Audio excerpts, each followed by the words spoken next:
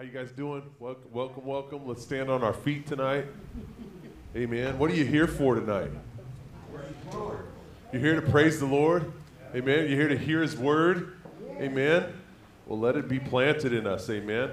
And bring forth a good harvest. Because the word of God is a seed. Amen, church. And we can receive His word even during worship because all of our songs are filled with the word of God. Amen. So let's just worship the Lord. Let's have a sweet, just awesome praise and worship service tonight, God, where He receives all the glory. Amen. And I know each one of you guys, that's what your heart's desire is, to give God glory. So let's please Him tonight with our worship. Amen. Let's give Him it all, our whole being, body, mind, soul, spirit. It's all yours, Jesus. Amen. Father, we love you. Jesus, we do glorify and magnify you in this house. Holy Spirit, we say, have your way in us. We surrender. We ask you to fill this house with your glory tonight. In Jesus' name, amen. I sought the Lord, and He answered me, and delivered me from every fear. To look on Him, already earned, they'll never be ashamed. They'll never be ashamed. This poor man cried, and the Lord heard me and saved me from my enemies. The Son of God surrounds His saints. He will deliver them. He will deliver them.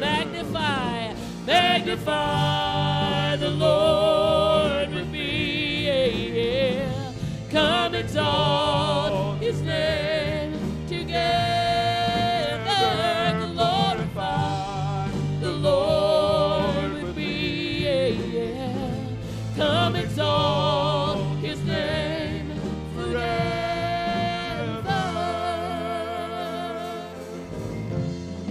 Oh, taste and see that the Lord is good. Oh, blessed is He who hides in Him. Oh, fear the Lord. Oh, all you saints, He'll give you everything. He'll give you everything. Yeah.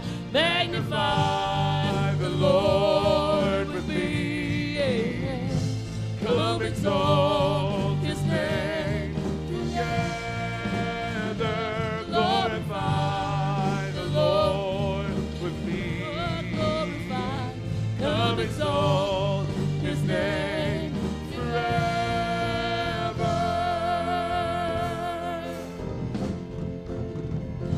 Let us bless the Lord, yeah, every day and night. Never-ending praise, may our incense arise. Let us bless the Lord every day and night, yeah. Never-ending praise, may our incense arise. Let us bless the Lord, yeah, every day and night. Never-ending praise, may our incense arise. Let us bless the Lord every day and night. Yeah. Never-ending praise, Lord. May our incense arise. Oh, magnify the Lord with me. Yeah. Come exalt His name together. Glorify the Lord with me. Oh, glorify. Come exalt His name forever.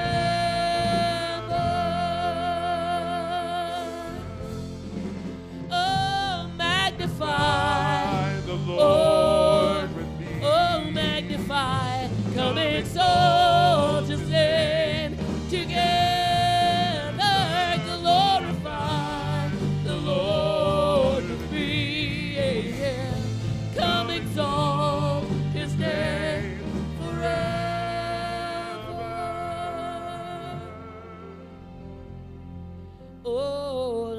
us bless the Lord every day and night.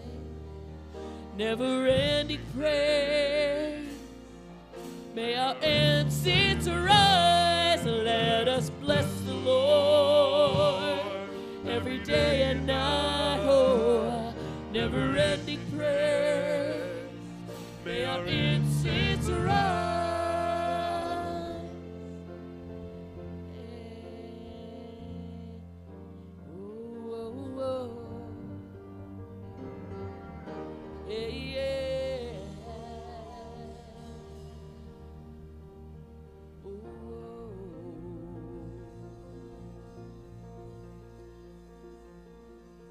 You are God alone from before time began. You are on your throne. You are God alone. Right now, in the good times and bad, you are on your throne. You are God alone. You're unchangeable, unshakable, unstoppable. That's what you are. That's what you are. You're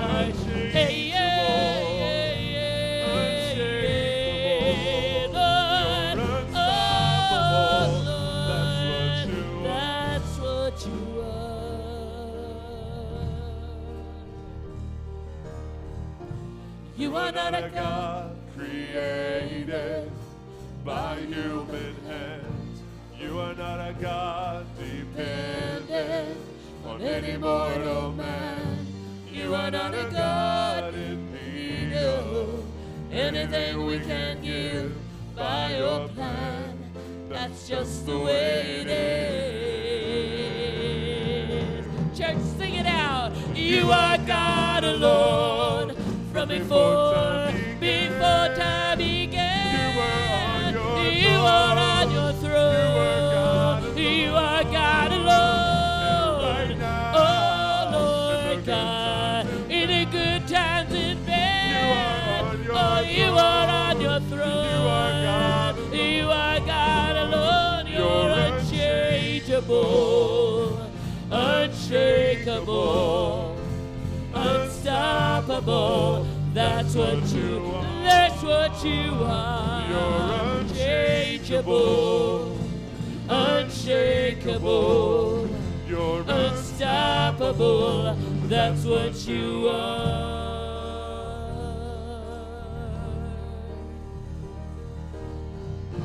You're the only God whose power none can contend. You're the only God whose name and praise will never end. You're the only God who's worthy of everything we can give. You are God. That's just the way it is. You are God alone from before time began. You are on your throne. You are God alone. You are God alone. And right now, In the good times and bad, you are on your throne. You are God alone. You are God alone. You're unchangeable, unshakable, unstoppable. That's what you are. You're Lord, unshakable, You're unstoppable. That's what you are. You are God alone from before time began. You are on your throne. You are God. You are God alone. Oh Lord, in the good times and bad. Oh, you are on your throne, Lord. You are God alone. You're unchangeable, unshakable, unstoppable. That's what you are. You're unchangeable, unshakable, unstoppable. That's what you are. Hey, hey, hey. You are God alone from before time began. You are on your throne. You are God alone. And right now, in the good times and bad, oh, you're on your throne. Still God alone. Unchangeable. You're unshakable. You're unstoppable. That's what you are. You're Unchangeable. Unshakable. Unstoppable. Oh, that's what you are. Yeah. Oh, come to the altar.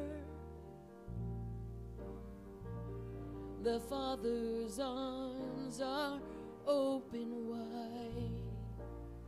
Forgiveness was bought with the precious blood of Jesus Christ.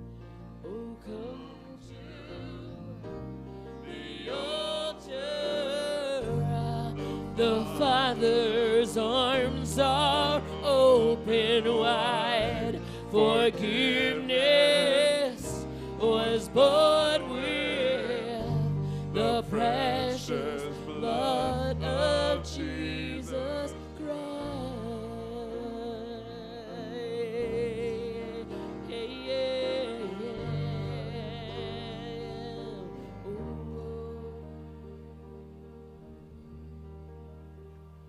This song says, are you hurting and broken within? Overwhelmed by the weight of your sin? Jesus is calling. Have you come to the end of yourself? Do you thirst for the drink from the well? Jesus is calling.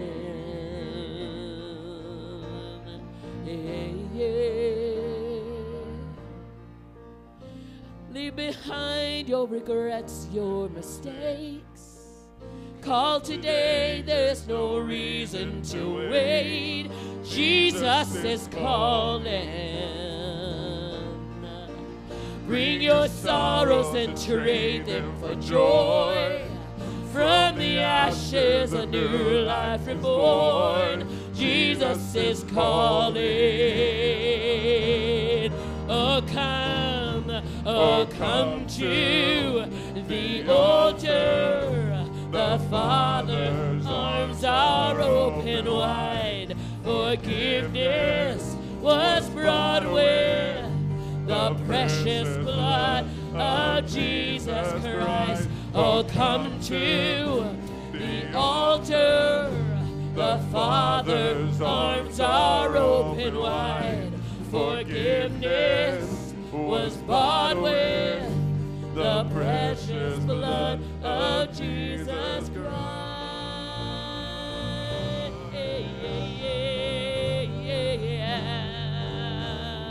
Oh, hey, oh,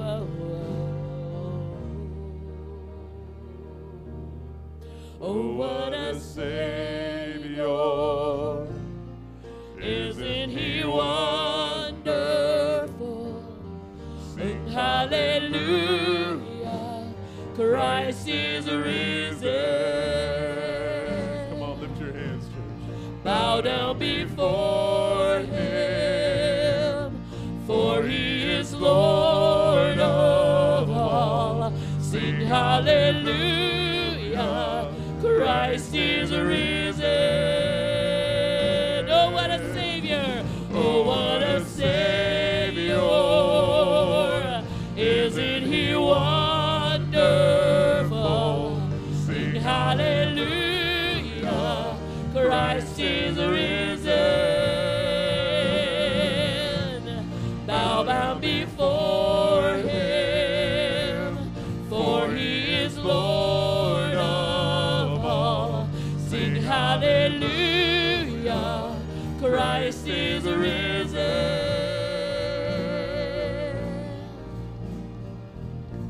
Oh, come To the altar, the Father's arms are open wide.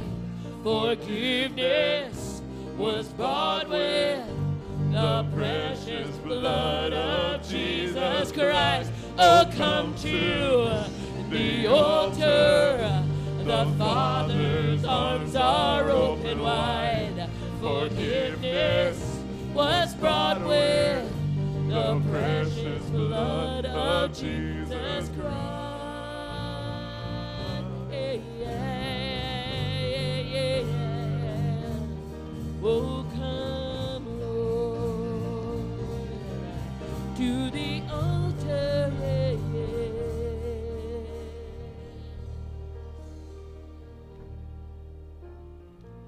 Bear your cross as you wait for the crown. Tell the world of the treasure you found.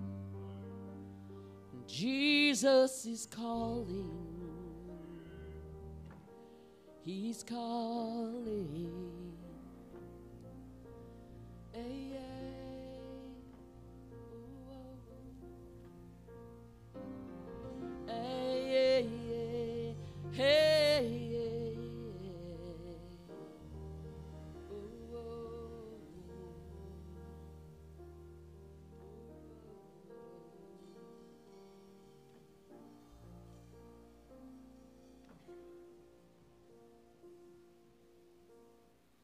Father, we have come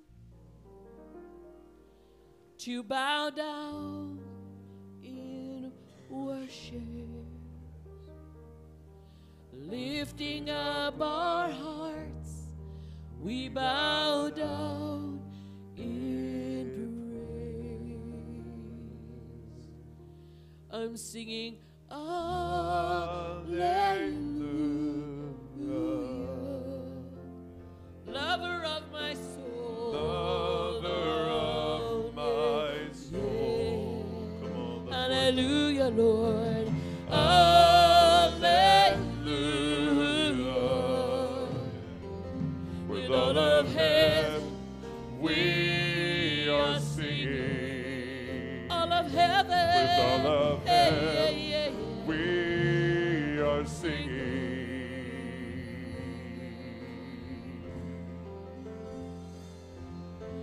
Bright and morning star, your eyes blaze like fire,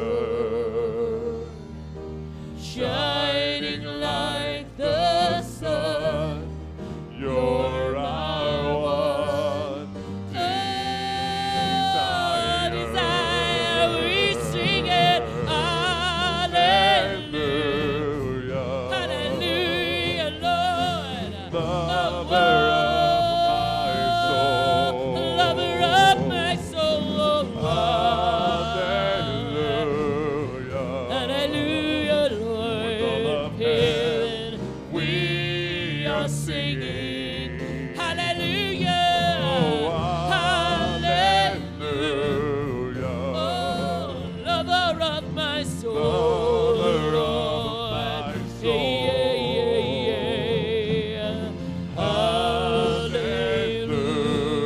Hallelujah. With all of heaven, we are singing. With all of heaven, we are singing.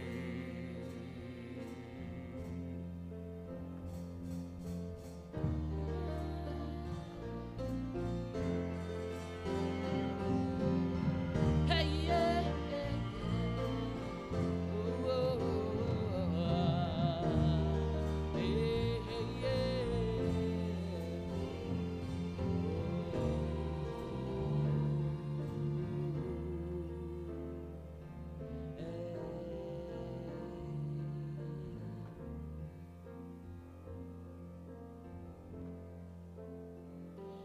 Lord, I'm amazed by you. Lord, I'm amazed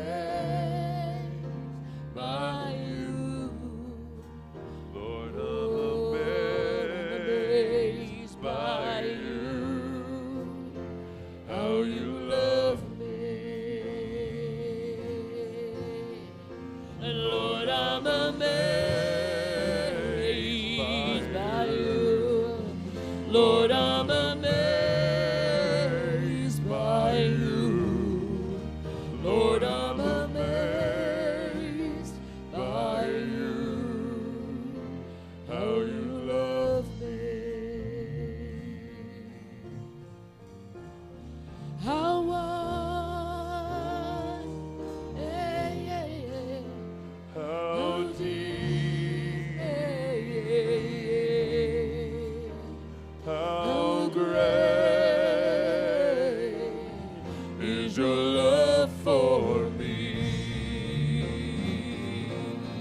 how wide, How wide, oh, how wide, how deep, oh, how deep, how great, oh, how great is your love for me.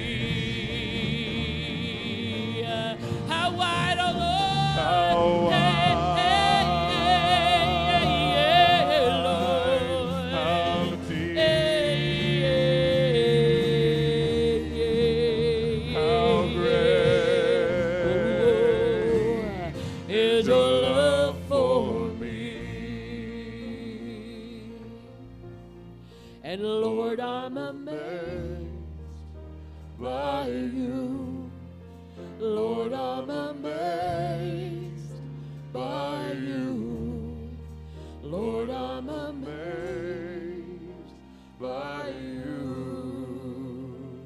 how you love me.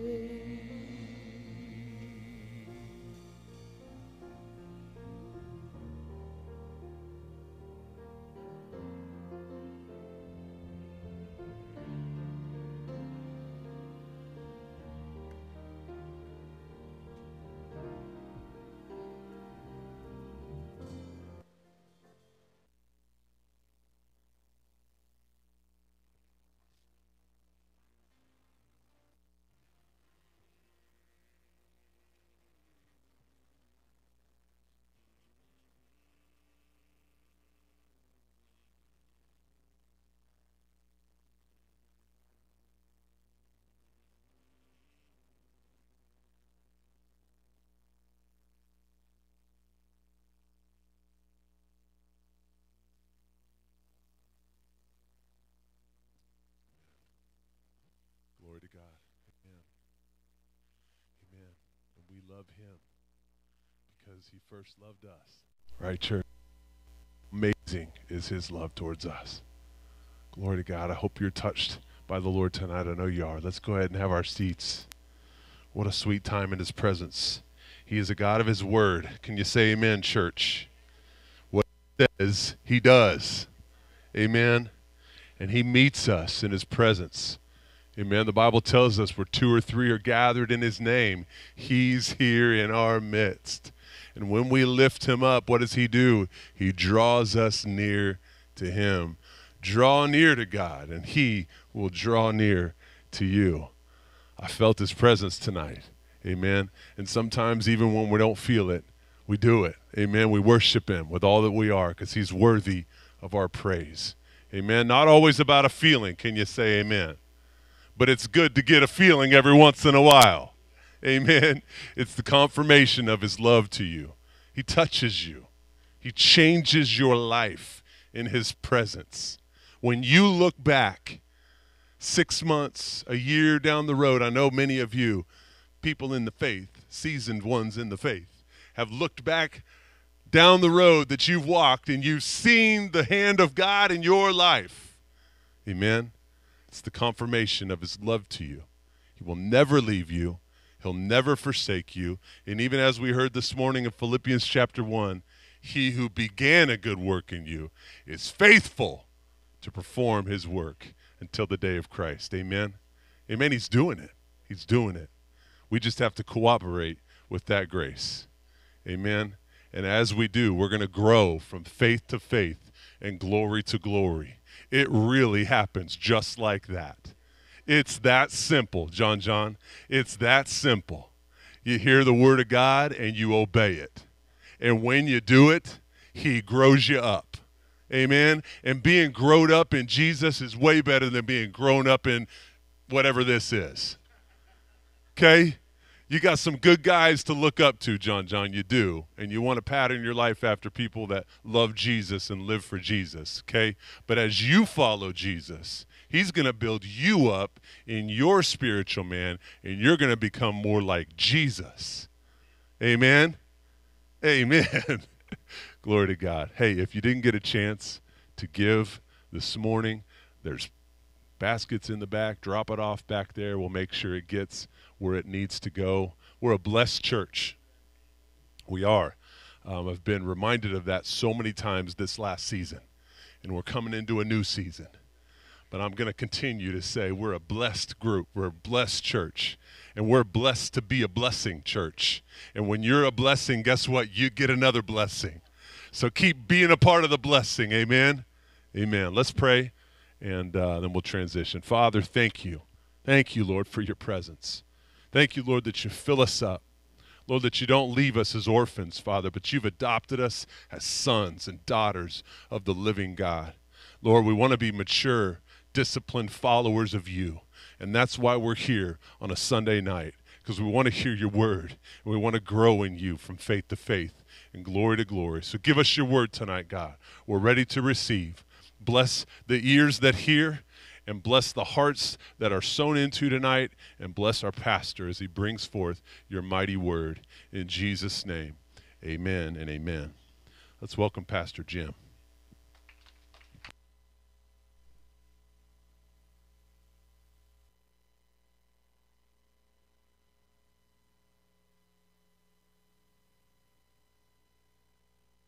Hear you, Jordan. How's that? Okay, honey. I get it. You kind of like me, huh? Well, I like you too. Oh, all right. Okay.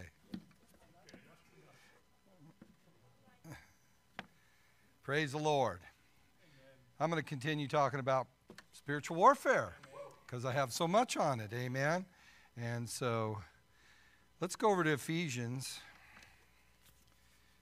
chapter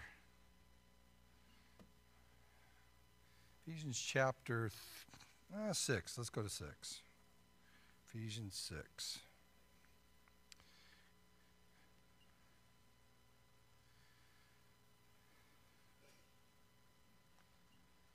Verse 10.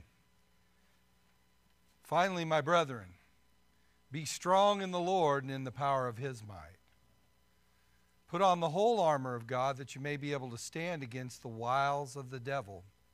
For we wrestle not against flesh and blood, but against principalities, against powers, against the rulers of darkness of this world or age, against spiritual wickedness in high places. Wherefore take unto you the whole armor of God, that you may be able to withstand in the evil day. And having done all to stand, stand therefore, having your loins girt about with truth, having on the breastplate of righteousness, your feet shod with the preparation of the gospel of peace, and above all, taking the shield of faith wherewith you shall be able to quench all the fiery darts of the wicked one. And take the helmet of salvation and the sword of the Spirit, which is the word of God, praying always with all manner of prayer and supplication in the Spirit, and watching thereunto with all perseverance and supplication for the saints. Amen? And Paul goes on that utterance may be given to him. Well, I hope that utterance is given to me tonight and to you. Can you say amen? Last week we went over a few things, and we also passed in review about a couple of things. So I probably won't do a lot of that tonight, but who knows?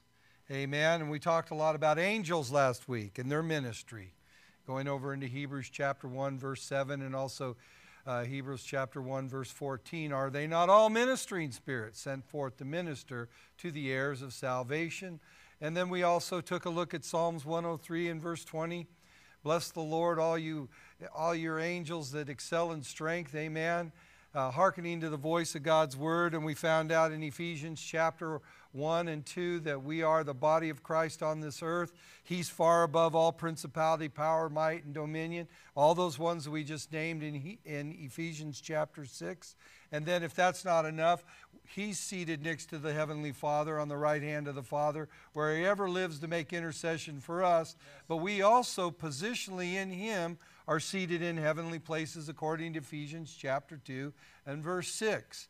And so we established this in the last couple of times that we taught on this, that you and I have authority, that we have been given not only dunamis, which is the miraculous power of God.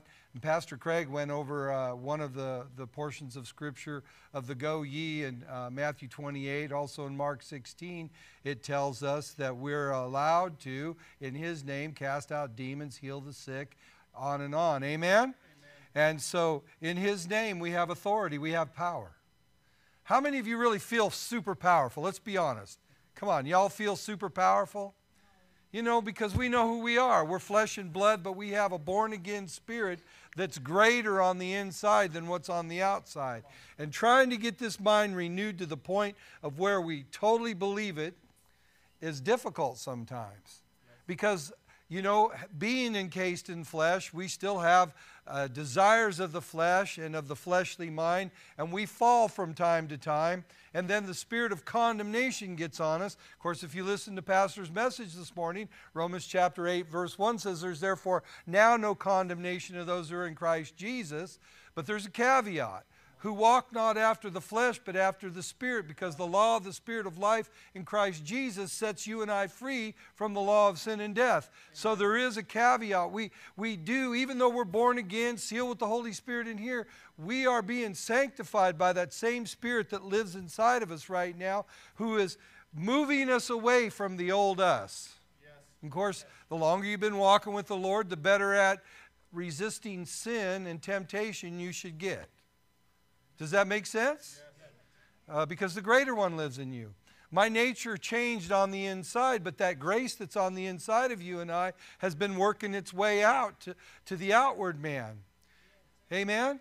I'm finding myself even being a little bit more sweeter lately and a little more amenable with things in my life. You know, you see me here at church and I'm one way, but sometimes I'm not always perfect at home. And don't look at me that way, because some of you are the same way.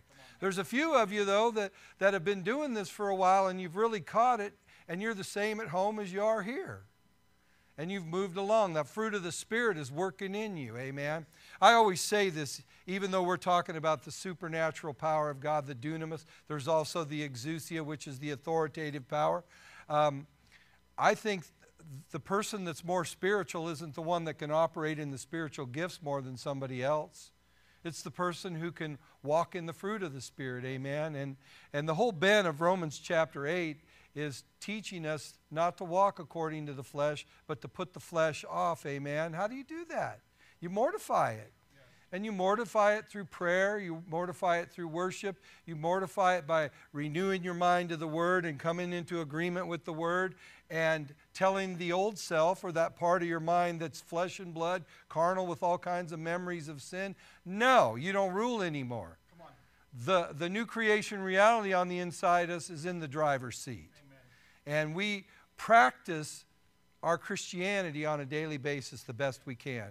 We have a law on the inside of us that's no longer tables of stone. We have it written on the tables of our fleshly heart, and the Holy Ghost is in there to reinforce it, and our mind is being renewed to the Word, because the battlefield a lot of times is in the mind. Yes. Amen? Yes. And that's why we put on the helmet of salvation. One of the things I believe, and I'm not going to teach on the armor tonight, even though I got a great message on that, a great teaching. But I do want to touch on a few of the things about the armor, because the Bible tells us to put on the full armor. And I've said this when I teach on this, putting on the full armor of God, you know, a lot of people get up in the morning and go, I'm putting my shoes and my belt on. And, you know, you can do that if you want, if it helps you get a visual kind of, you know, interaction with this truth here. But putting on the armor of God, all the armor of God is made up of the Word of God. Amen. And the Word of God is working by faith in your life. All the armor pieces work by faith. Amen? Yes. And so putting on the helmet of salvation, one of the main parts of that is that you already know that you're saved by grace through faith, and that not of yourself. It's the gift of God, not of works, lest any man should boast. But we can go to Ephesians chapter 2 and verse 10, that we are created for God unto good works. Amen. We're His carefully crafted poem. And all of that, what Pastor said this morning, it's having a mindfulness and awareness of who you are in Christ. And knowing that when we are walking in this world under the commission of God, we're not going to always do it all right all the time. And the devil will take advantage of that to condemn us and try to stop us. Amen. I've noticed in my own life at times when I kind of mess up, if you're not mature in the Lord, and I have been mature, and in the past I wasn't so mature, you get knocked out and you go, well, what the heck? It's kind of like a diet, right?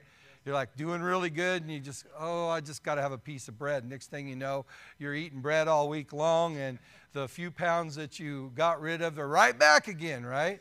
We have that propensity even where sin is concerned if we're not careful. This is one of the reasons why I really believe the local church and a body of Christ where you're being taught on a weekly basis, because I see this place as a disciple training center.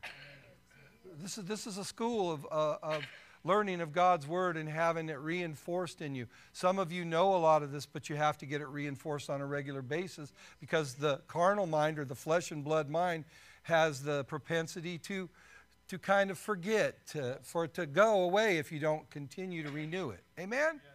The heart don't forget, but the heart and the mind got to be together. You know, we're not three people. We're one person, yes, even though we're spirit, soul, and body. And so what has this got to do with warfare? Well, warfare, having your mind and your being in unity, has a lot to do with warfare. Amen. Because when warfare comes, when the deeper you get into it, the more you kind of bug the enemy. He comes to bug you, and he looks, he can't read your mind, but he's looking for a chink in your armor. Come on. You say, devil, I told you, Mr. Devil don't have a clue who we are, probably. It'll be the little imps. I think most of the principalities and powers don't really know who you are. I think I made one aware of me one time, but he's probably forgot who I am. Maybe I got to go yell at him some more in the spirit. Amen. But for the most part, unless you're just hammering heaven all the time, that principality or power of the area of Hutchinson and Reno County here in Kansas probably don't know who you are. But those that get on their knees and really know how to pray effectually, they do get his attention. Amen. And the little devils on the lower level, they have to report to these things. Listen, even though you don't see it, the kingdom of darkness is organized to a point. Do you understand that? If you don't think so, just watch some of these crazy people in government that are flowing with the devil and the Antichrist. They're organized. You know, and the problem is with the people of God is we're kind of disconnected a lot of times. That's why church is has a part to play in your ability to fight the devil. For instance, we prayed for some people this morning. Well, why can't they just pray for themselves? Why don't they just get healed themselves? Well, because when your mind gets assailed a lot of times, you need somebody else who's outside looking in, that's not, subjective? I need to be subjective. What's the other one? When you're subjective, you're in the middle of all this. When you're objective, you're outside looking in. You're not as emotionally invested in it. And so when you come up and pray, it's not your life that's on the line, it's theirs. And you're like, bless God, I can get into this. Yes. Where the devil's already put seeds of doubt and fear in people's minds. See, the battle wages in your mind, because if the devil can stop you in your mind, if your helmet of salvation isn't firmly in place, amen, if he can stop you in your mind, he can stop you from being effectual when you pray. I hear this new thing. I'm not sure I totally understand it, but I'm going to make an attempt. I know on my watch, when I go into the app for my watch, it'll say mindfulness. And I'm like, what the heck does this mean, Lori? What do you mean mindfulness? I don't get it. Does that mean I'm supposed to be walking around thinking about myself all day long, or what? I don't really get it that good, but I think this is what it kind of means for you and I. It's to foster and nurture an atmosphere and reflect upon the Word of God on a daily basis, and you're standing with the Lord. With Mary, I mean, you're kind of into this stuff. Is that kind of what mindfulness would be as a Christian? Is being aware of your surroundings? Well, it's more like meditation of the things of the Lord as opposed to mindful of. I mean, it's a real New Age term. Yeah, but we're not New Agey. God has what He says, meditate on my word day and night, right? Joshua 1:8. So Mary says it's, if you didn't hear it, Mary says it's about kind of meditation, and it's being used lately as a New Age kind of thing. But, you know, there's nothing new under the sun. God had it first. It just gets perverted. Joshua 1:8 says we're supposed to meditate on the Word of God. Amen. Mull it over and over in our minds. Think godly thoughts. If there be any virtue, if there be any praise, think on these things. Amen. And so that's what I would call a Christian mindfulness. It may not be the equivalent of a definition in the world, but that's how I'm labeling it. Is having your mind stayed on Christ. Thou will keep him in perfect peace whose mind is stayed on thee. Does that make sense? Amen. Hallelujah. So anyway, we're kind of passing in review a little bit, but keeping that helmet of salvation on is imperative, I think, where we keep that mindfulness of who we are in Christ. Yes. I need to get me a better deal here. It doesn't never stay up. Kind of irritating. Because I can't see it with the lights coming down on it. Amen. But it protects it, so praise the Lord. So keeping that helmet of salvation on, and praying in the Spirit, watching. You know what? God is calling the mature Christians to a ministry of watchfulness, of praying, of being watchmen on the wall.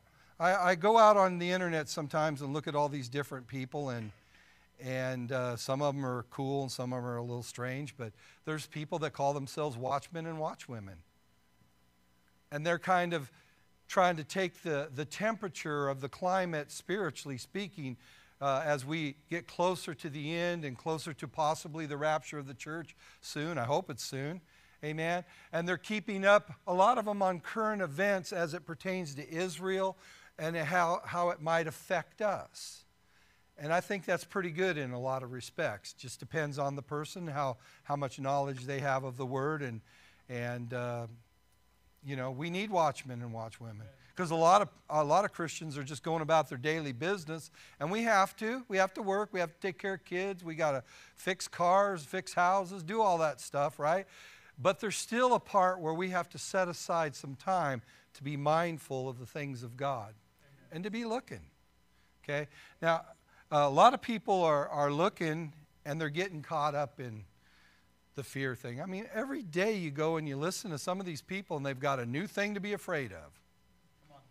Well, the government's going to do this, and they're getting a new bill, and they're doing that, you know. And some of it's true. I elect people. Hopefully they're supposed to go and take care of that and be watchmen and women on that, right?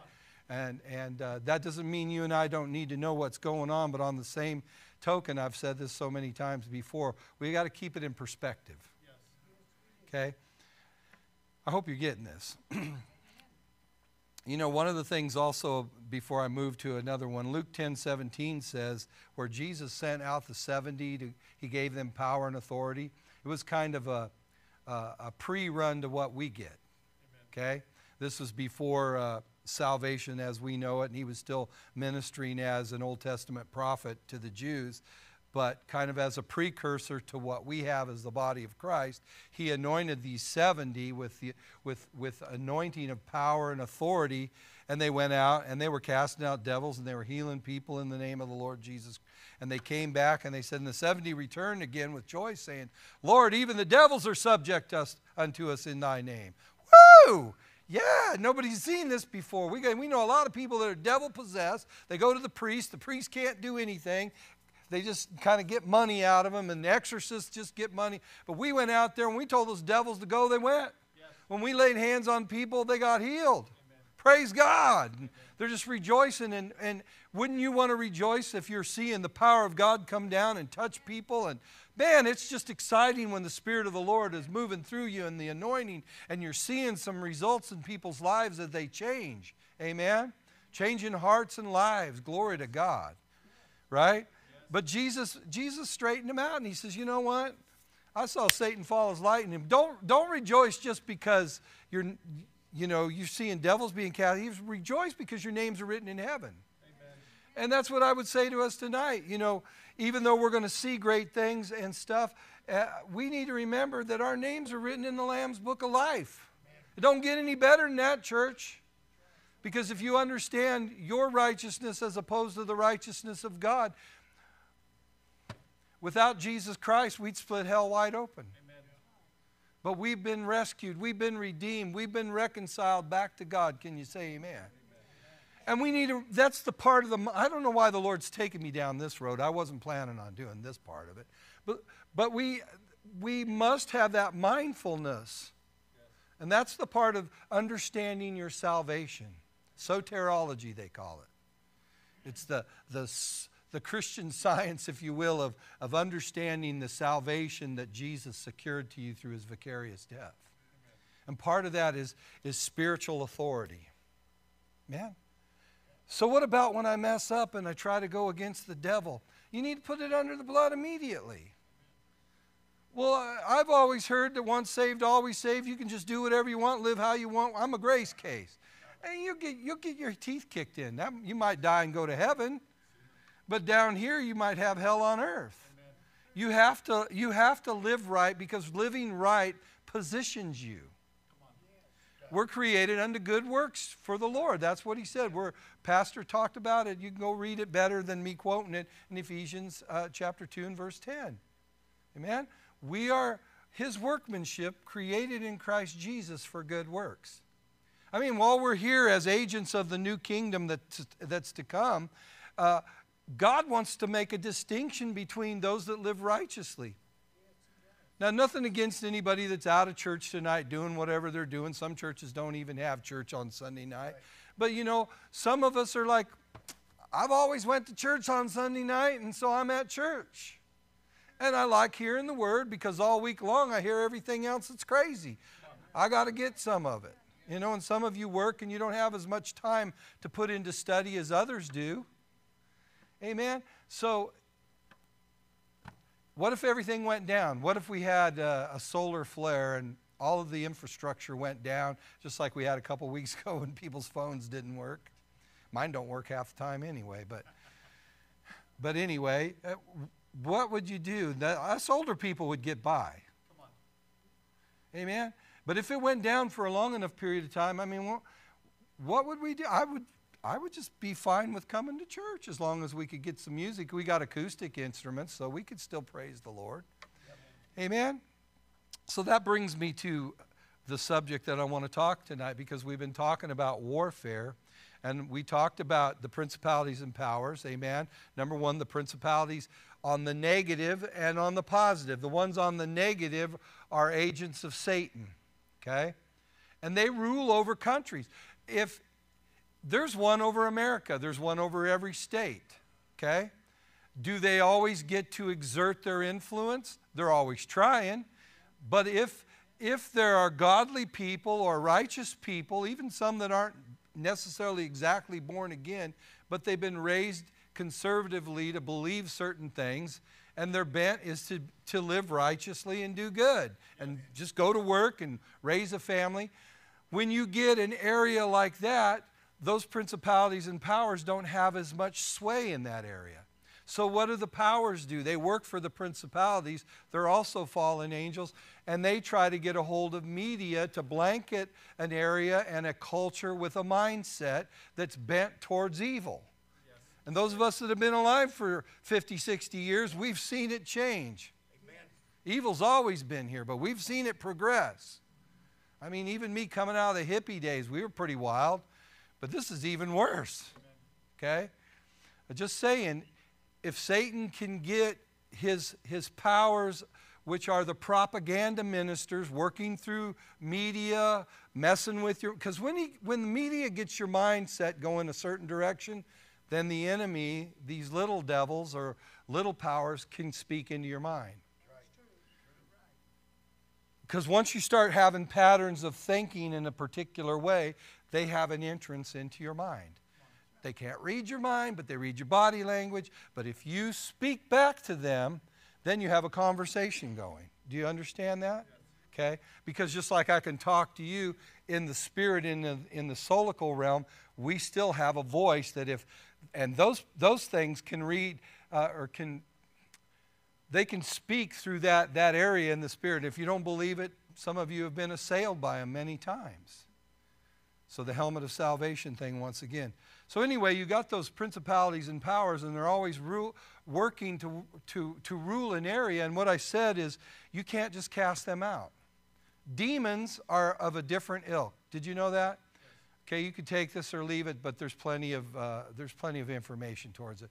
Once there was Nephilim on this earth, they were the product of the cohabitation of women and fallen angels. And they had offspring. Those offspring died, but their spirits are still roaming the earth. They're earthbound until the end of the age and until the end of the millennial kingdom, and then they're all going to be thrown into the lake of fire. But right now, a certain amount of them are walking this earth. And they're familiar spirits, they're evil spirits, they're spirits of depravity and wickedness, on and on. They impersonate dead people, they impersonate gods, so-called gods, okay? They have that range down here on the earth. And they're the ones that most of the time are messing with you and I. Those are the things that we're called to fight hand to hand, so to speak. And we have the ability, once we recognize and discern them, to cast them out. Like you come in this church, recognize that spirit's here. I command you to get out of my church in Jesus' name. You leave this vicinity in the mighty name of Jesus. That if they bug you and they fight you, then you call for the angels of heaven and you say, Father, send your angels to clear these things out. But once again, when they get a hold of somebody's mind in a stronghold, that person can keep bringing them in. They'll piggyback in until you pray and sanctify your sanctuary on a regular basis. You say, is this real? It's real. You need to do it to your home too. Not a flaky cast out devils out of a doorknob thing. But it's to plead the blood over your home and understanding the power of the blood. Amen. You can plead blood all day long if you don't understand the power of it and it's just a nice little saying, it's not going to work. It's got to be something that your heart and soul and your faith is into when you do it. And a knowing that when you say, I plead the blood and I command every unclean thing to leave my house, my property, you have no right in this place. And of course, they'll challenge you and you still resist them. And you stand there like a rock and you go, no. I told you you're not coming. You keep on coming up here, I'm calling the angels down on you. I'm pleading the blood. I'm going to get worship music. I'm going to play it in my house. It's going to permeate my mind. My kids, whether they like it or not, are going to hear it all day long. I'm going to hook up a shundai, and I'm going to call for the power of God to hit my neighborhood. You chase them out. But principalities and powers, you can't do that. You can't go, well, I command you to leave Kansas. You can say it. But as long as there's a significant amount of people in our state and our nation that want to flow with that, they have a right there. I know you might not want to believe it, but it's the truth. Well, what do we do then, Pastor? Well, we definitely pray against them. Those things have to have interaction and fight with other principalities from God's realm, the other angels. Okay? What we do is we pray. And we pray for our area. And when we pray for our area, we pray for people's hearts. Yes, we do. And there are those imps that are the messengers or the agents of those principalities and powers, like divorce, like drugs, like you name it, sex, whatever you want to go with. And those are the things that hop on people. And you got the media that's always playing all these shows with all this nastiness, and people's minds get acclimated to it. That's our job, to start praying against that, the workings of the powers. And then we got to pray for hearts to be changed. And we pray all day long, but then we got to talk to people and give them the word. Like Pastor said, it'll go into them, and then they'll be challenged to make a decision. And hopefully they'll make decisions for Christ. So the more people that get saved in your area, the more people whose minds get more and more changed towards the things of God, whether they get saved or not. There's a lot of people that aren't really born again, but they're traditional Christians. Yes. And that's still okay, better than nothing, right? Because they still are soft-hearted enough towards us. If you haven't noticed, a lot of people are getting very hard towards Christians. Persecution's right around the corner unless we stand up in the Spirit and fight. And what do you mean fight? We're going to fight with people? No, we don't wrestle against flesh and blood with fist fights. I mean, my goodness, if it comes to that, we're going to have a lot of trouble. Okay, so we need to be praying. Pray for that neighbor across the street. You don't necessarily even at that point got to go talk to him. Pray for them. Get that worker at work and secretly pray for them, and pray that God will give you an ability to speak to them, because as you change their hearts, you displace the powers. You break the illusion. Does this make sense? Is this way over everybody's head? I hope not. I know there are people in here that understand this, but babies don't always understand this. And just like, the pack of wolves out in the wilderness will go for the weakest or the oldest, devils do the same thing. They look for the people that are just susceptible to drama and different things in the body of Christ, and they go after them, and then the squeaky wheel gets most of the attention. And while we're giving attention to the squeaky wheels, and get this right, okay? Then the enemy will come in and start slashing and hashing, and by the time you recognize something's going on in your family, your church, or your city, your state, it's already got a couple of good bites in and kills in. Amen?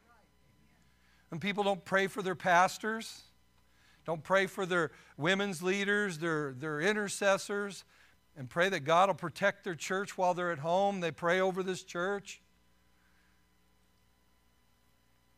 I'm telling you, leaders in the body of Christ are human. They get tired. They get worn out. They get discouraged, just like you do. And so we're praying for you. You pray for us. And then we build a strong spiritual fence around this, boundary around us.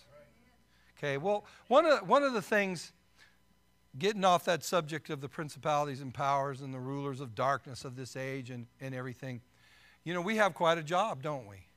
But every one of us does a little bit and grows in this. You're going to see results. I mean, we need to realize that the earth right now, as it is, this age, we're going to come back during the millennial reign, but the earth really is the way it is right now. This generation, this age is really not our home. We're called pilgrims and strangers. And so, yeah, there's stuff going on down here that affects our physical man, amen? But at the same time, we have a hope that goes beyond this world. And it's some way you have to gear your mind not only to navigate this world, but to perceive that other world.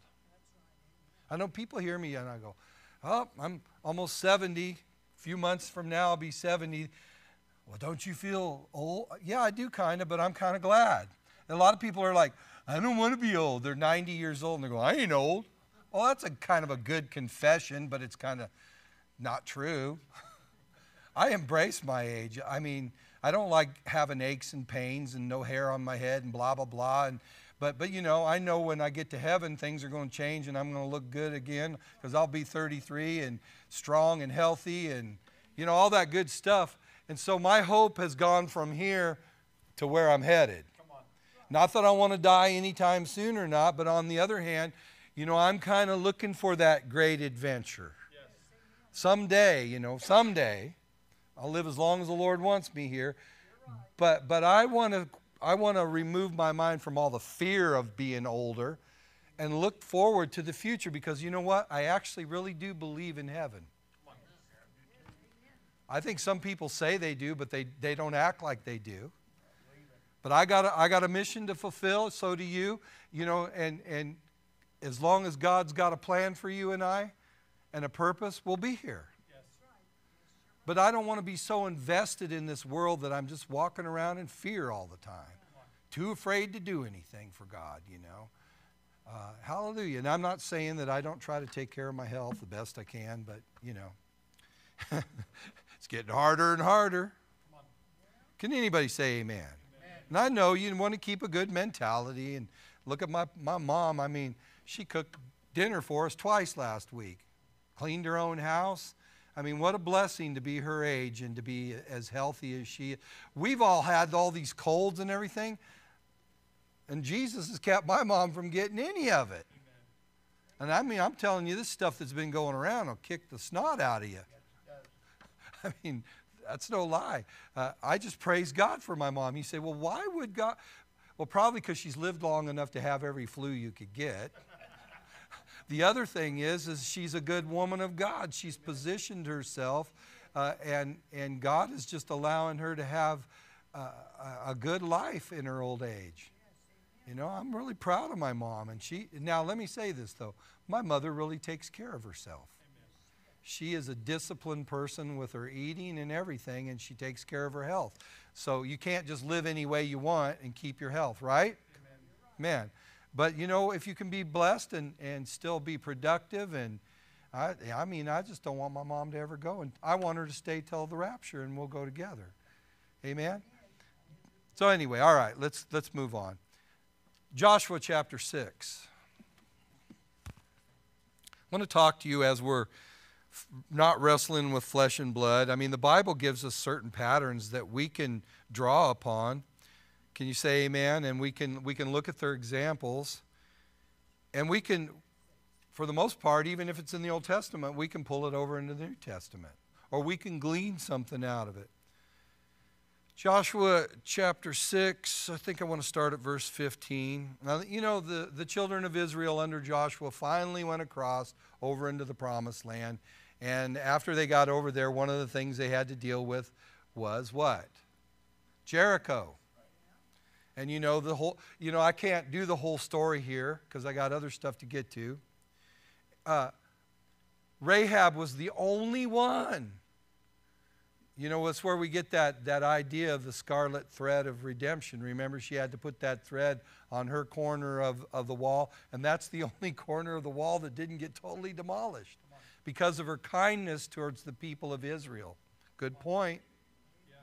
And she was even a harlot, but because she was kind to the spies that went there, she got to come over and become part of Israel, and she's even in the lineage of Jesus. Let me tell you, Jesus has some people that have been redeemed and reconciled, and you know they didn't continue to live like they did, but God had a plan. He incorporated a lot of people in Jesus' lineage. Amen. And so they're over there, and the priests, and you'll go back and read this week. So God gives Joshua instruction on how to deal with this situation. The walls were impenetrable.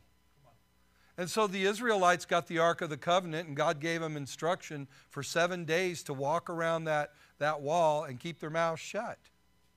Right? And on the seventh day, they were to walk around it 7 times. And Joshua told the people, don't sing, don't say anything.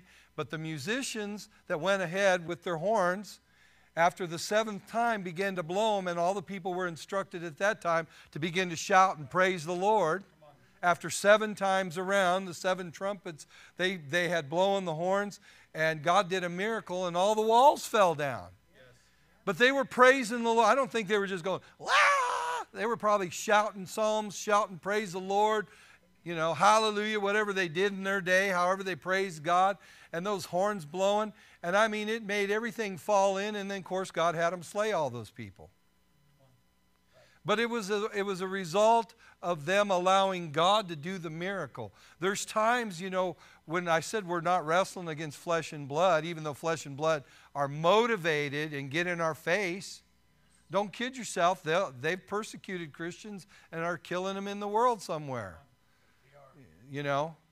But still, the spirit that is motivating people to do that is in the spirit. And we have power. We have power. We have power in the name of Jesus to bind that spirit. But if we get in the flesh and we try to fight in the flesh, then, you know, live by the sword is to die by the sword. Not saying that all about laying down and being a rug, because I'm not that guy. I'm just saying to try and live peaceable and to fight something that is a spiritual force trying to take mankind in the world into the Antichrist system. I have the best thing I can do is pray and understand my enemy and know my weapons of warfare that aren't carnal but mighty through God to the tearing down of strongholds. Can you say amen? And so there's the power in praise. And so in Joshua chapter 6, verse 15 through 20, it says in verse 15, and it came to pass on the seventh day that they rose up early about the dawning of the day, and they encompassed the city after the manner of 7 times. Only on that day they encompassed the city 7 times. Okay? Verse 20. So the people shouted with the priests and blew the trumpets, and it came to pass when the people heard the sound of the trumpet, and the people shouted with a great shout, that the wall fell down flat, so that the people went up into the city, every man straight before him. They took the city. Go over to 2 Chronicles. Some of you know where I'm headed. 2 Chronicles 20. In 2 Chronicles 20, we have the story where Moab and Ammon is coming against Israel. And Jehoshaphat and his people are scared because they've been having border wars just like they're having today. Amen? And these people were progressing. And so after they prayed, the prophet came, and in 2 Chronicles 20, and they rose up early in the morning and went forth into the wilderness of Tekoa. And as they went forth, see, the people were afraid because this multitude of Moab and Ammon coming against Israel, they were prepared soldiers. They were ready for battle. They were exercised in battle, amen? And it looked like, okay, we're going like lambs to the slaughter here. It's going to be, they're going to win because we're outnumbered, we're outclassed. But when you pray and you got God on your side, you're never outclassed.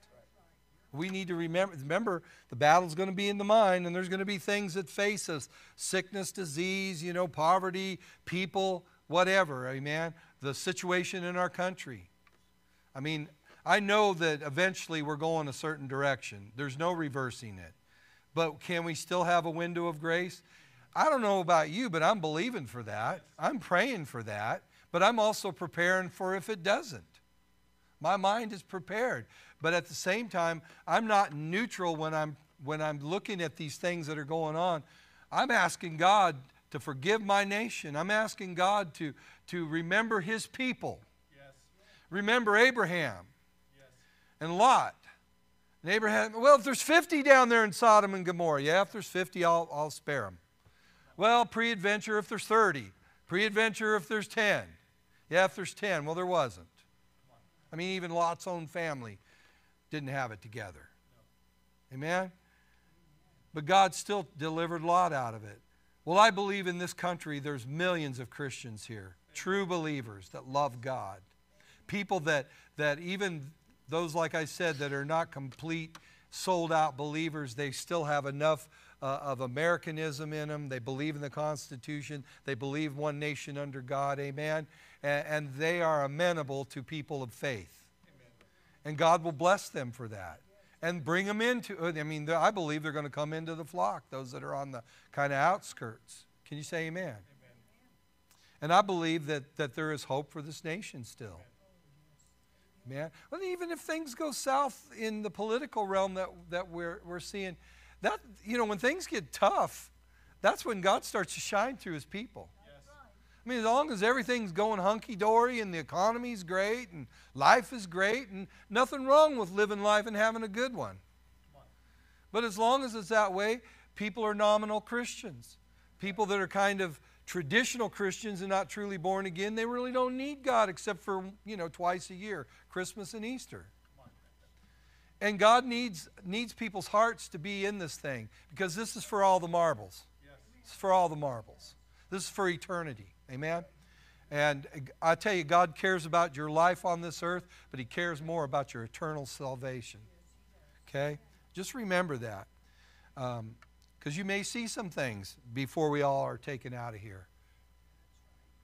And it's going to challenge your faith. I mean, most of us, except for the soldiers that have been overseas and fought in wars and stuff and have taken trips to third world countries, most of us haven't got a clue. I mean, even when God took me over to Sweden, Sweden's a pretty cool place. Everything's clean. Everybody's got food. Even the bums were dressed better than most of us. Just saying.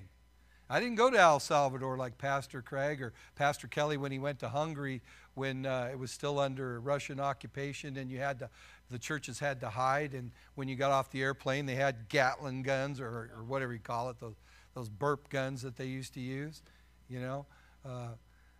Things have changed there, but there's still that spirit there, amen. You might see some things change here, and your mind is going to have to be right, okay? I'm not believing for it, and I think you're going to be glad you live in Hutchinson, Kansas, in the Reno County area, because we don't have some of the craziness, and you know, a little might try to bleed over here, but for the most part, the men of this city will chase you out. There's some men in this city. There's men in this church. And we're not going to let somebody come into this church and try to hurt anybody if we can keep from it, amen? We're prepared here. So just saying. And there's nothing wrong with being prepared. Amen. And so he says, and they rose up early in the morning and went forth into the wilderness of Tekoa. And as they went forth, Jehoshaphat stood and said, "Hear me, O Judah." Now this guy has given the word of the Lord. "And ye inhabitants of Jerusalem, believe in the Lord your God." We need to believe in the Lord our God. Our God is mighty to save, amen? But we need to get in concert with Him. We need to be in unity with His vision, not just our vision. His will be done. His kingdom come. "Believe in the Lord your God, so shall you be established. Believe His prophets, so shall you prosper." Well, we need to hear from real prophets in this hour. Amen. And I think there's some out there. It's just you got to use discernment. Don't jump on every bandwagon that's preaching fear all the time. Amen? And don't get on the bandwagon where it's all la-ti-da. Amen? Believe in His prophets. So also a part of warfare is listening to the men and women of God that you know are anointed, that you know have a good track record, whether they be prophets, pastors, evangelists, whoever they are that have a good track record, that are not self-serving, but they want to serve the people of God. When they start telling you that they're hearing from God, and if their track record proves that they hear from God, like in this church, there's a couple of us in here that have our watchmen and watchwomen. We have a prophetic anointing, and we don't just go around, prophesying you to go to China and things. If we give you a word, it's usually pretty accurate, or we don't say anything. You know, people come in the prayer line all the time, and I'm like, "God, give me a word for them. Can I give them a word?" Well, I ain't got a word to give them, so I'm not going to make one up. You know, I'd love to tell some people, well, God's going to do this on this certain day, and this is going to happen. But if He's not saying it, I'm not saying it. But I'm begging Him for it because I know you want it, or the person that's in need needs it. But if He don't say it, then true prophets keep their mouth shut. And they pray, and they do what the Bible teaches you to do. Amen? "But believe in the Lord your God, so shall you be established. Believe His prophets, and you shall prosper." 2 Chronicles 20:21. "And when he had consulted with the people, he appointed singers unto the Lord, and that they should praise the beauty of His holiness as they went out before the army, and to say, Praise the Lord, for His mercy endures forever." 22. "And when they began to sing and to praise, the Lord sent ambushments against the children of Ammon and Moab and Mount Seir, which were come against Judah, and they were smitten." Amen. The children of Israel didn't have to fight again. All they had to do was do what the prophet said. Praise the Lord. Yes. Worship God. Trust God. Can you say amen? I'm telling you, if you're looking at some of the things that are going on in the political realm, every time they come against a certain man, the people that are coming against them, get it reversed right back on them. Say what you want, but if that man is truly anointed by God, come against him all you want. But eventually, you're going to get it because you're going against the will of God. Now, I'm not trying to say who I'm thinking of and saying is Mr. Perfect and pure, because we know he's not. But it seems to be that he's the man for the hour. And you might go, well, I don't believe that. Hey, you vote for who you want to vote for. I ain't trying to tell you who to vote for, but I'm just saying, I'm not voting for people that believe in abortions. I'm not voting for people that want to ruin our country and run it into the ground, because there are people here that I care about. And there's people I don't even know that God cares about. And if he cares about them, then I care about them. And you should too. Can you say amen? And I want the person in there that's going to keep things not status quo, but it's going to reverse some of the stuff that's going on, so we'll have a window of grace. Because I'm telling you, after whoever, they're coming back with a vengeance again. Trust me, they're not like some of us that go, oh, praise the Lord, everything's groovy now, let's just move on. They're back there figuring out how to do it. And for some reason, they have generational devils on them that motivate them. Some of them really, for generations, have been parts of families that have been working right hand in hand with the devil, or the people that are being ran by the devil, to destroy the world and bring the world into a one. Because you know what? They're so rich. They got so much stinking money that now all they can get is power. They've won everything on the monopoly board. And now they want power. And they don't like it that you are a useless eater and you breathe too much and you throw trash away, and the earth belongs to them because they own it, because they got trillions of dollars. That's how they look at it. But you're trespassing on my earth. They don't recognize your God-given right to live on this earth just like them, because they don't believe in our God. And the God they serve hates us and hates mankind. That's what we're up against. And it's a spirit. It's spirits. And it's principalities and powers. Amen. And the Bible, here's the thing. The Bible says it's going to happen.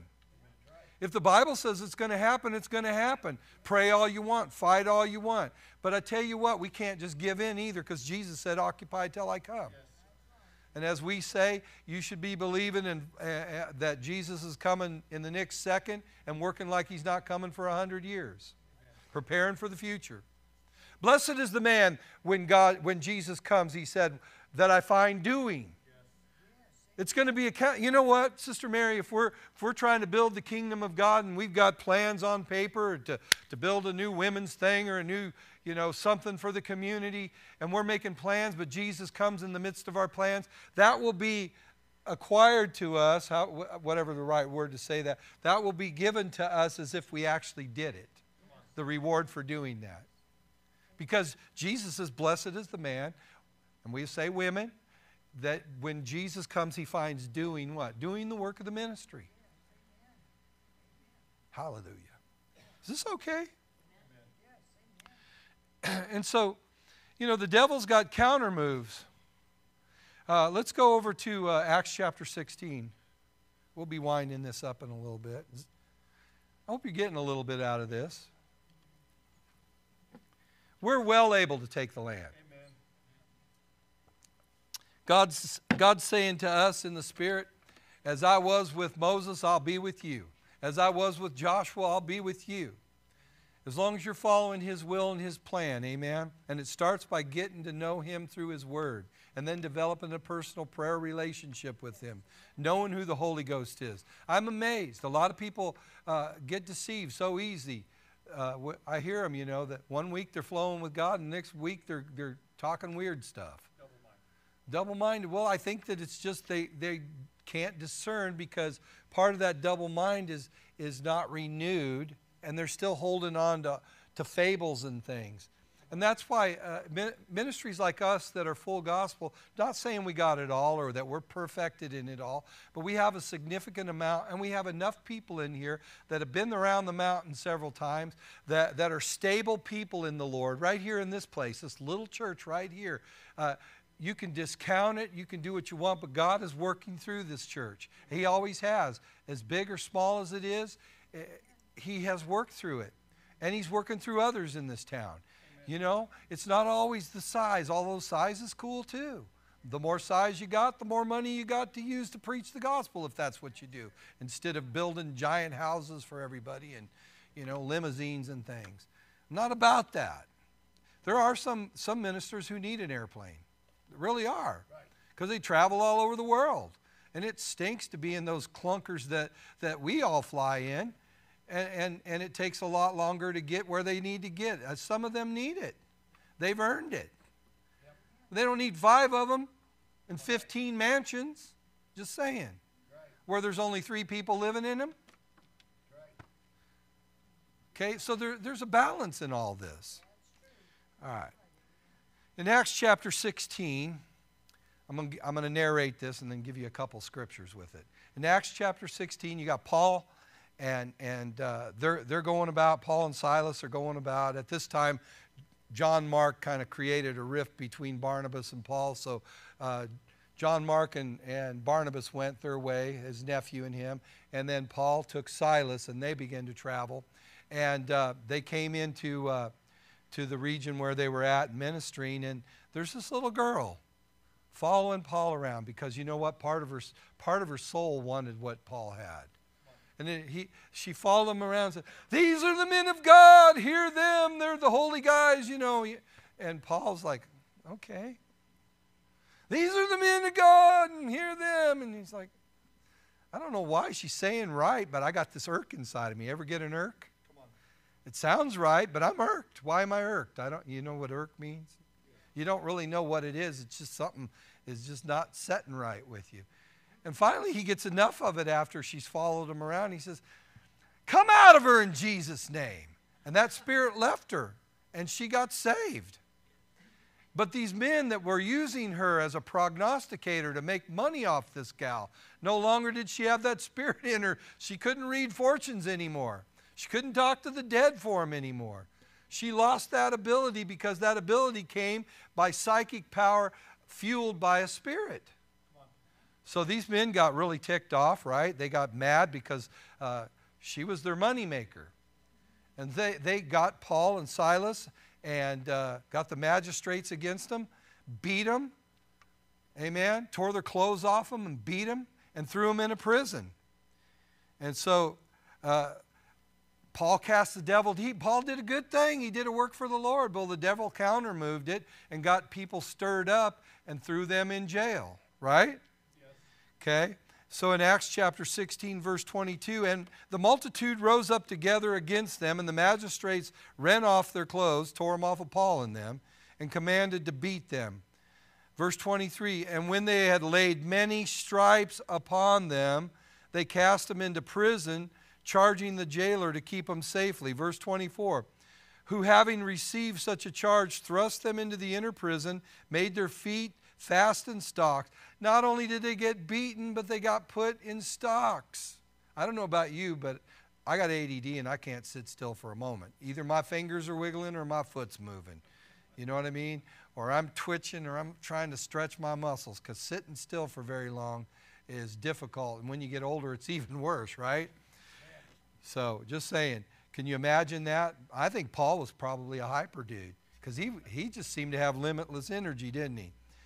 And so they're in prison, their feet are in stocks. Now at this time, the majority of us, including me, would have been, "Gee, God, I don't think I'm going to heal nobody anymore. I'm not casting out any more devils. Look what happened to me." We'd be whining. And I'm sure they felt like it. I don't know about you, but my dad has given me a spanking or two that gave me a few little welts one time.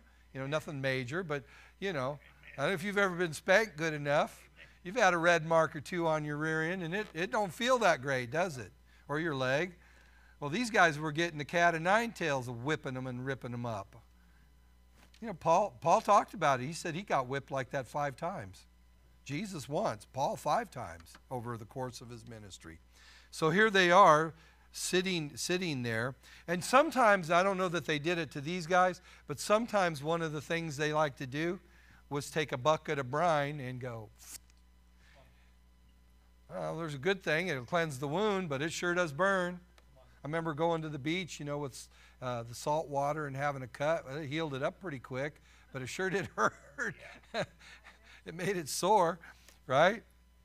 But at midnight, it says, verse 25, "Paul and Silas prayed and sang praises unto God, and the prisoners heard them.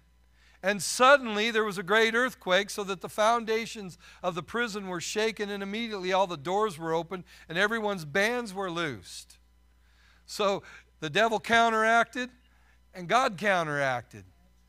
And the thing is, it gives us a type and a shadow of how the gates of hell will not prevail against the church. Because I believe those other prisoners felt like they were in hell. Well, you know, the jailer, he's like, oh my goodness. He was ready to get on his sword, the word says. And instead of falling on his sword, Paul says, oh, no, wait, we're all here. Don't do that. Well, long story short, he ended up getting born again too, and his house. But can you imagine that? You start praising and worshiping God, and God just discomforts all the devils everywhere around them. That city was full of devils, by the way. It was one of those metropolises that were probably dedicated to Athena or Diane or whoever, one of those goddesses. And Paul just came in there and disrupted them all. Took away their moneymaker, got her saved, got the jailer saved. Probably all those prisoners were giving their heart to the Lord. His house came to the Lord. So, you know, the devil overplayed his hand. But what did it? Praise and worship. When we praise and worship, there's the examples. You know, God tells us to worship Him and praise Him. Can you say amen? I'm going to run another one down for you.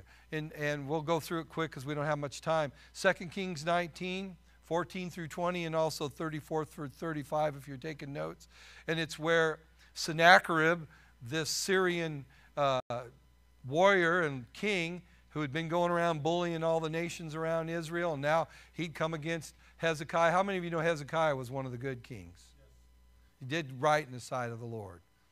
But Sennacherib comes and he's railing against God, and he says, you know what? Your God ain't nothing. None of the other gods have been able to save these other people that I've subjected. Your God will be just like that. Ooh. Well, Hezekiah began to pray and call upon the Lord along with Isaiah. And the Lord spoke to Isaiah and said, you go tell Hezekiah such and such. This guy says all this stuff against me. You know what? I'm going to take care of him. And so there was a prayer of agreement. When you and I are under warfare mentally and stuff, going back to where we were at the beginning, that's why you need a body of people. Yes. My mind has been so messed up by the enemy just bashing against it at times that if I didn't have my wife, Pastor Craig, or Pastor Kelly when he was with me, I would have went cuckoo for Cocoa Puffs. I'm telling you, the devil can get in your mind and mess with you to the point, especially if you have regrets, you have maybe some sin that's not completely under the blood, or unforgiveness especially. If you got unforgiveness, man, I'm telling you, the tormentors, they have a right to your brain. That's why you want to forgive quick, because after they torment you a lot, you're going to be willing to do whatever just to have peace. Amen? And so he's getting assailed by this guy, and they pray together. And so the prophet sends to Hezekiah and tells him, hey, the Lord's going to take care of this nutshell right here, okay? And so when they come against, when Sennacherib and them come against them, Israel wouldn't have been able to withstand him in the natural. God sent an angel. Here we go to the ministry of angels again. One angel killed 185,000 men in one night. I'm telling you, when you're beleaguered, when you're under the gun, and you're praying and you get into a prayer of agreement with the man of God, the woman of God, brother or sister, that prayer is very powerful. Jesus said, if any two of you agree, in Matthew chapter 18, if any two of you agree as to touching anything on this earth, it shall be done for you by my Father which is in heaven. So the prayer of agreement is a very powerful tool of warfare. And in this case, this example we have, an angel came. Hezekiah didn't even need to fight. Isaiah didn't have to fight. The armies of Israel didn't have to fight. The angel came and just slaughtered them. I mean, I hope that we're able, when we get to heaven, to watch some of these video clips. Not so much that I want to see people getting slaughtered, but I just like to see a big old angel coming down. I mean, you know, an angel did that in David's time because he disobeyed the Lord and numbered the people, and I can't remember how many people the angel killed. But he took out a whole bunch of Israelites, and David's like repenting big time. You know, God, I'm the one that did it, not my people. Well, God says, well, now you can't number them anymore. I told you not to number them. I don't know what the deal was. I can't remember. But God didn't want him numbering the people. I guess it was because he was going to rely on numbers. And we saw that in the case of Gideon. fleeced God, he got fleeced. Yes. Amen. All right, last thing I want to talk about, and it won't take a whole long time. Another weapon of our warfare is the Psalms. Psalms 24, a psalm of David. The earth is the Lord's and the fullness thereof. Don't forget that, church. The world and they that dwell therein. Verse 2, for he founded it upon the seas and established it upon the floods. These are songs. These are songs that, I know they don't sound like our songs, but they were things that people would quote and confess and sing. For he founded, and this is David, you know. He's using this to fight a mental warfare right here. For God, he founded it upon the seas, established it upon the floods. Who shall ascend unto the hill of the Lord, or who shall stand in his holy place? He that has clean hands and a pure heart, a devout person, right? Who has not lifted up his soul unto vanity, nor sworn deceitfully. Now, if you've done that, you can repent and be forgiven for it, and it'll be wiped away. That person, he shall receive the blessing from the Lord and the righteousness from the God of his salvation. Psalms 24:6. This is the generation of them that seek him, they that seek thy face, O Jacob, Selah. Lift up your heads, O ye gates. What? Well, we're gates. What do we, when we lift up what's coming through? Well, let's watch. Lift up your heads, O ye gates. Be ye lifted up, ye everlasting doors, and the King of glory shall come in. Who is the King of glory? The Lord strong and mighty, the Lord mighty in battle. Amen? Yes. Lift up your heads, O ye gates, even lift them up, ye everlasting doors, and the King of glory shall come in. Who is the King of glory? The Lord of hosts, he is the King of glory. Selah, my refuge and my fortress. Yes. Psalms 91:1. He that dwelleth in the secret place of this is something that soldiers, when they were, I know of soldiers when they were over in Iraq, first and second time they were there, would keep this psalm and would read it. We would pray it over our son. He that dwelleth in the secret place of the Most High shall abide under the shadow of the Almighty. Now, you got to dwell in the secret place. That means your heart's got to be God's. I will say of the Lord. So you've got to say the Lord is your Lord. Amen. This is what I'll say of the Lord. He is my refuge, my fortress, my God, in him will I trust. I'm not trusting in Donald Trump or Biden or any of these other people out there. I'm trusting in the Lord. And if God seems to use one of them, well, he's only going to use one of them. The other one, I don't think he's got anything left, but that's just my thoughts. I will say of the Lord, he's my refuge, my fortress, my God, in him will I trust. Surely he shall deliver thee from the snare of the fowler and from the noisome pestilence. Now I put not thee, but me. Okay? He shall cover me with his feathers, and under his wings shall I trust. His truth shall be my shield and my buckler. I shall not be afraid of the terror by night, nor the arrow that flieth by day, nor for the pestilence that walketh in darkness, nor for the destruction that wasteth at noonday. 1,000 shall fall at my side, 10,000 at my right hand, but it shall not come nigh me. Amen. Only with my eyes shall I behold and see the reward of the wicked. Because I've made the Lord, which is my refuge, even the Most High, my habitation, there shall no evil befall me, neither shall any plague come nigh my dwelling, for he shall give his angels charge over me to keep me in all my ways. They shall bear me up in their hands, lest I dash my foot against the stone. I shall tread upon the lion and the adder, the young lion and the dragon shall I trample under my feet. Yes. Because I have set my love upon him, he says, because I've set my love upon him, therefore he will deliver me, and he will set me on high, because I have known his name, and he's known my name.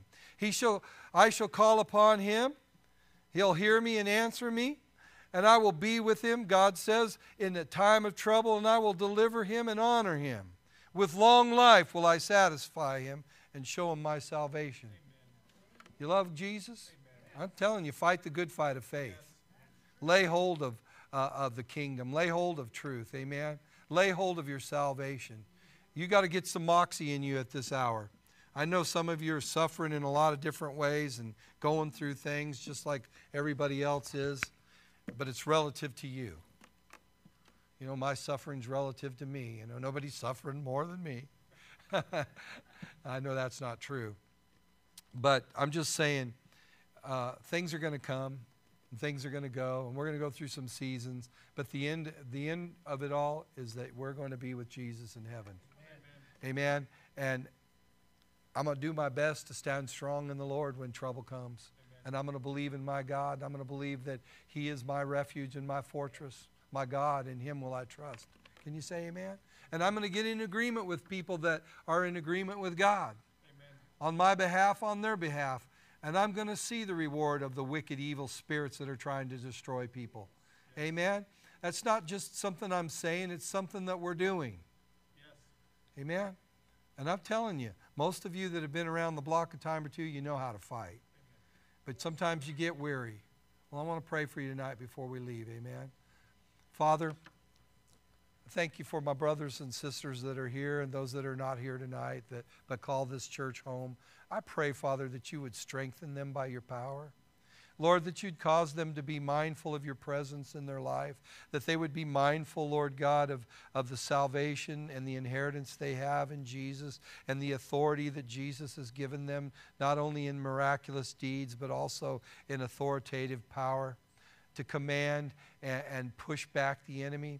Lord, the power that they have through their voice using the Word of God, not only to motivate angels on behalf of the saints that will inherit the kingdom of God, but also in warfare to fight against the enemies that are in the principalities and powers in the heavenly places, Lord God.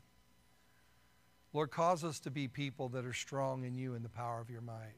I bless these people that are here tonight, Lord, your people, your servants, your kids, Lord. I bless them in Jesus' name tonight. And I pray that your blessing will rest upon them, that the eyes of their understanding would be enlightened this week as they study your word and seek your face, that you'd show them really cool things, Lord, that you'd show them great and mighty things that they didn't know before. Lord, I'm looking for things to come back to me and people to say to me, Pastor, this week God showed me something in his word I never saw before, because I get excited when it happens to me. I want to see them be excited too, Father. But more than anything, Lord, I want to see them loving you until they're called to be with you in heaven, Lord. Bless them, protect them, prosper them. In Jesus' name I pray. Amen and amen. God bless you guys.